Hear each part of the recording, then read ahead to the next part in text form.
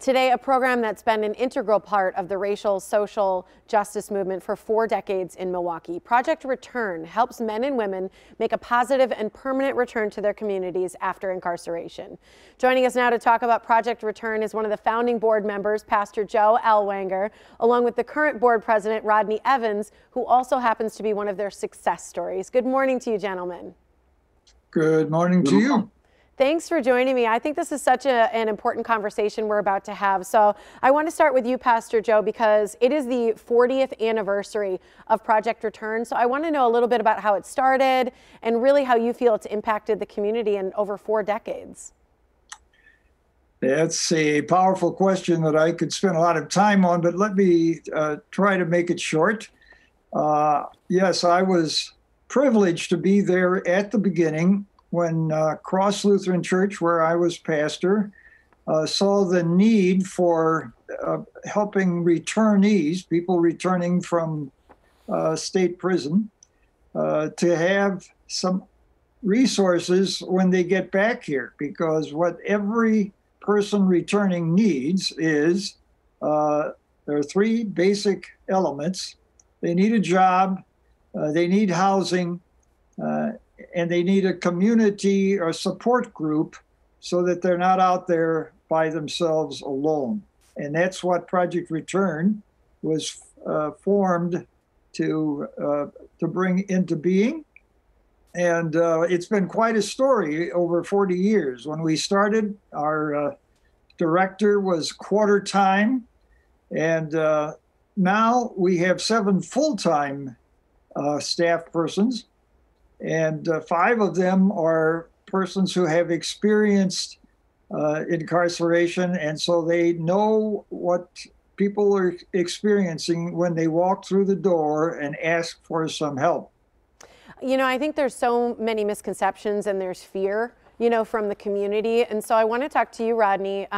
You're the president now. I want to talk about how you got involved with Project Return and really how it's affected your life.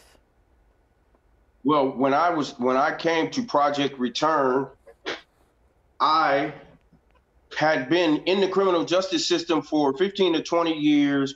I had a debilitating drug habit, so I constantly sabotaged myself, and I just was in jail. And it was when the last time that I was in jail that my probation officer gave me an alternative to go to Project Return for an AODA program. And from that point, my life has changed exceedingly.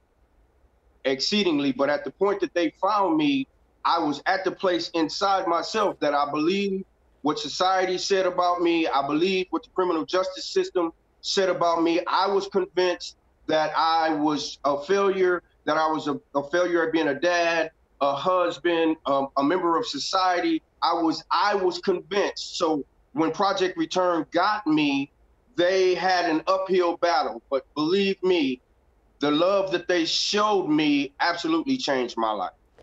I think what you just shared there is a sentiment of so many. I've been fortunate to sit at a table, a round table with men who are incarcerated and have conversations. And I think that belief that you're a failure, that life can't get better, that there's nothing for you is shared with so many. So I love that you shared that vulnerability in the way that you felt. How important were the services that you received from Project Return in you becoming a part of the community and starting to have belief that your life can be different? So it's quite interesting. Like I said, I had a very, very bad drug habit. So I had so many walls built up, but I had a 12-week outpatient program. We met every Monday for an hour and a half. And I noticed after like the 6th or 7th week that anything that we would bring up as a problem on one Monday night, the next Monday night, somehow supernaturally, that problem would be taken care of. And I also understood or noticed that I was not being judged for where I was at. And that by itself caused a tremendous transformation. And so once my 12 weeks were up, I continued to go to the support groups for the next 2 years. And in those next 2 years, I went to parenting classes, I went to relationship classes, I went and volunteered, and it just absolutely changed my perspective of life. I thought when I got there that it was the last chapter of my life, and I realized today that it was the beginning of my life. Oh, I love that. And Pastor Joe, you've lived a storied life. You've marched next to Martin Luther King Jr. You've lived through the civil rights movements. I would love to know your perspective on how you think Project Return's role has been in 2020, especially with the racial social justice movement, and how important it is right now to have a program like this. Well, I'm glad you mentioned my connection with Martin Luther King and the civil rights movement of the 60s. I was in the right place at the right time. I was a pastor of an African-American congregation in Birmingham, Alabama, in the 60s, and that's exactly the time when Dr. King, of course, was leading the demonstrations in Birmingham and in Selma, two of the most important demonstrations in the civil rights movement.